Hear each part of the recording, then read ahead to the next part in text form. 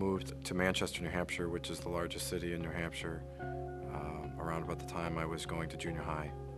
So stayed there through high school and through college years. It was a nice place. The town embraced us. My father was the Episcopal priest in town. We had a nice, small lifestyle, nice sheltered lifestyle where we had a nice support system. You know, the father's the priest, so he's got to sort of be on display. If there is such a thing, the typical priest's wife, where, you know, make sure everybody's happy, and we host events and dinner parties or whatever, and then the kids have to look perfect and sit in church and sit still. And we tried very hard to, you know, to have a typical lifestyle. I was the first child, the oldest child. My parents really didn't know what they were getting into, I guess, at that point, not having children before, so they went through what they would consider their typical pregnancy. You know, it was a time that there were no sonograms.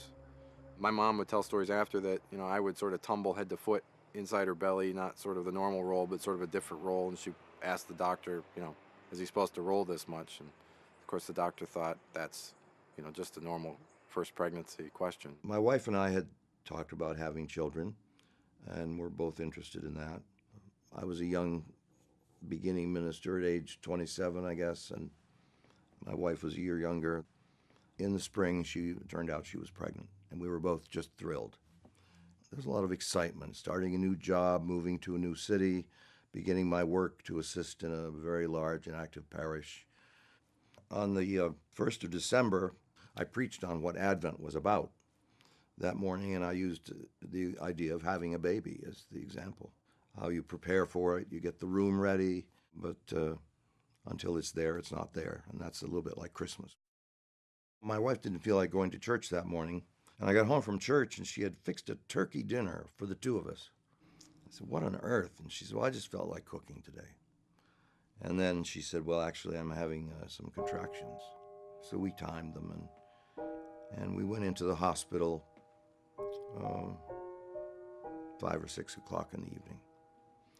The gynecologist who had been with us and was a parishioner that we liked very much had gone hunting somewhere. So he was not available, and some other man in his practice was available. Eventually the doctor said, I think we'll have to do a cesarean. Things are not progressing quite the way they should. And it was probably 9:30 or so in the evening. Finally, the doctor came out that I had never met before. Came to the door of the waiting room, and he held out his hand, and he said, Mr. Robinson. I said, yes. And he said, come here. He said, well, there's a major problem with your child. He doesn't seem to have any arms below his elbows, and very short legs, but he seems to be healthy. So come up and see your wife. So I was just I guess in shock at that point. And so it was a very horrendous evening for us. As soon as I saw him, I could see instantly he was a Robinson. I recognized his face. And as they kind of moved the blankets for me to see him, he screamed and cried loudly, very vigorously. And they had told me he was strong, could breathe well. And so I thought, you go right ahead and scream. You have a right to scream. It's not fair.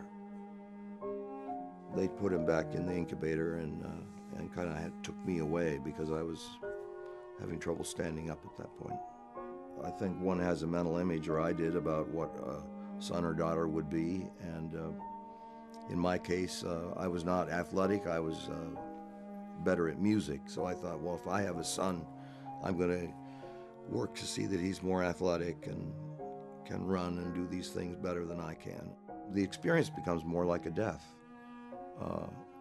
than a birth. In this case, it's the death of some of those hopes and dreams, the death of your image of what this baby could be, the death of some of the things you have thought about in the future. And people's reactions are kind of like that, and they gather together, if you have good friends, and kind of as one would after a death. The next day after John was born, she said, I can't look at him.